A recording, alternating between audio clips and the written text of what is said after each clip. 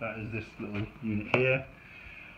We've been out in the winter, so we've set up the heating, so I'll try to remember to set it for summer, which we probably would have done, so I think we would have been before you, so we would have set it for air conditioning. So just, that is the main on switch, switch it on, and that should come on to some kind of cooling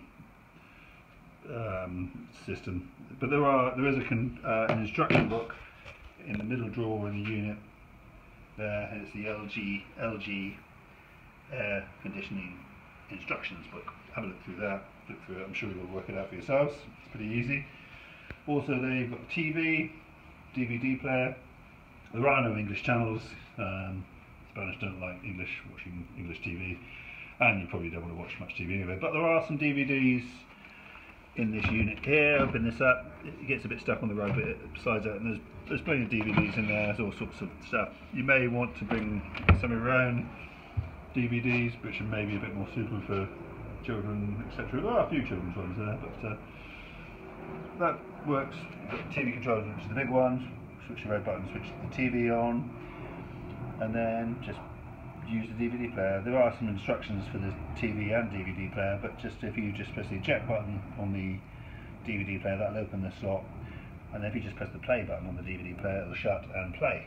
So that should be self-explanatory. You've got a couple of little floor lamps, which are sort of adjustable lighting, so they just switch on at night. If you're in, you want to stay in, they put one either side. So that works easily. And as you face the room from the patio doors to the left, you've got the first front-facing bedroom, which is a twin room, which is a lovely bright room. Got a little table lamp and some set of drawers. There's a built-in wardrobe there, so there's plenty of space, and it's nice and bright, so that's okay. In each room there will be some shutters, but I'll explain that in the next room, just so I'm not doing it in each room. So you've also got a back bedroom, which is a similar setup, twin beds, curtains. Now this room hasn't got a balcony, and the window does go straight out 4 floors straight down, so I would advise you not to open these windows. What I normally do is open the shutters in this room just so they let the light in, but without opening them fully, just so nobody does anything stupid and falls out the window. But it's perfectly safe, but probably best to follow those guidelines. There's a built-in cupboard in there. Going through into the master bedroom, there's a lovely picture there of me. Going through into the master bedroom, this is a double bed. You've got again, built-in wardrobes, all got built-in wardrobes, bedside lamps, etc. These are the shutters. The shutters will be in the down position. We always shut them at the end of the stay. So just to do those, you've got, beside the curtains, you've got little strappy things, and to open them, you'll need to just pull them open basically like that. When it comes to shutting, pull them out at the bottom and drop them down. There, they get a bit sticky at times. They might need just fiddling a bit, but anyway, they work. So just push them out. Just be a bit careful with them. They're pretty old. They've been there since the flat was built. So I've replaced the stringers once or twice and tried to oil them whenever. So they should work. But anyway, that's good. I think that's all in this room. So that's the 3 bedrooms. Then going through into the bathroom. As I say, in the bathroom, the switch for the hot water is above the door, behind the door, but you shouldn't need to worry about that because we leave that on, and that just comes on obviously when you switch the electric on. You've got the loo, which is a loo, it's straightforward. On the shelf there should be some loo rolls. We try and keep some loo rolls at all times, so that should be okay. Then you've got towels, bathroom towels, beach towels.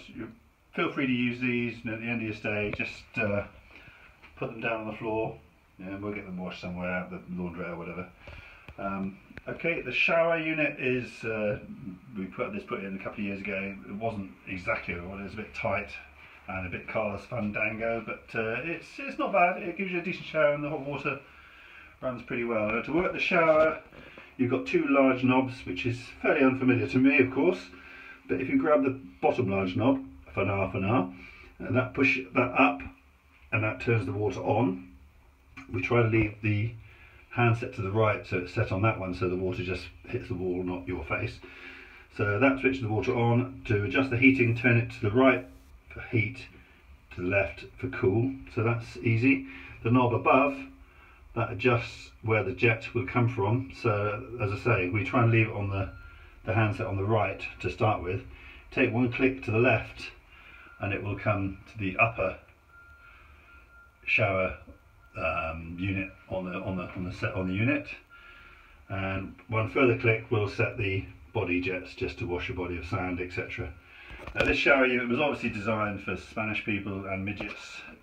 Any normal height people will struggle to get more than a chest wash with this, so I put in a further shower thingy holder up there on the wall, so you can put the one on the side out there to have a normal shower.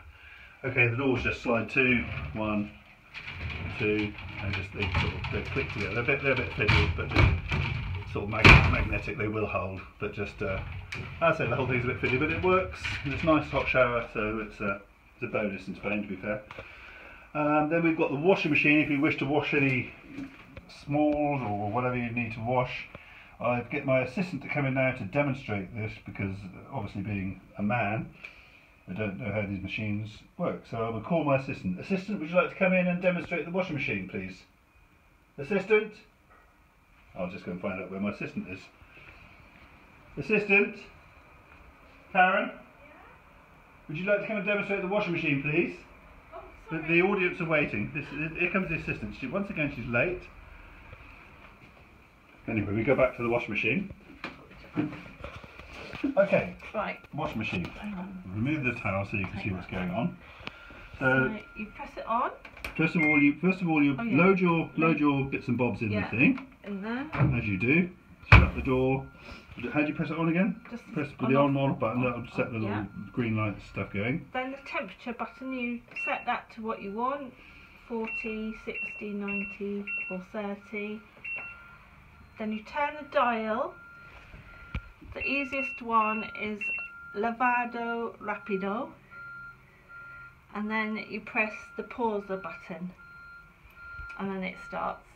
And that just runs for 34 minutes. 34 minutes, that will wash and dry. And at the end it plays a little tune. So once your little tune's been played, there's a wash basket somewhere which is behind me facing the washing machine. So one further thing I forgot to do on my other takes, this is probably about take 15 for this video today. Take the washing out of the bathroom and back to the front door, and we all have washing lines, so I'll just show you which R1 is. Out through the front door, and surprisingly R1 isn't the first one. R1 is, as you open this little doory thing, as you look out through the windows there, you've got the first washing line and the second washing. The second washing line is ours, so that just runs in and out, and the pegs, you see, that dries pretty quick in the summer obviously, so that's quite good place for washing your stuff. The pegs are in a basket somewhere, which my assistant will tell me again. Assistant, where would you keep the pegs? No, they're in the cupboard. Okay, go back round. Yeah. The pegs are in the utility cabinet, the very useful utility cabinet in this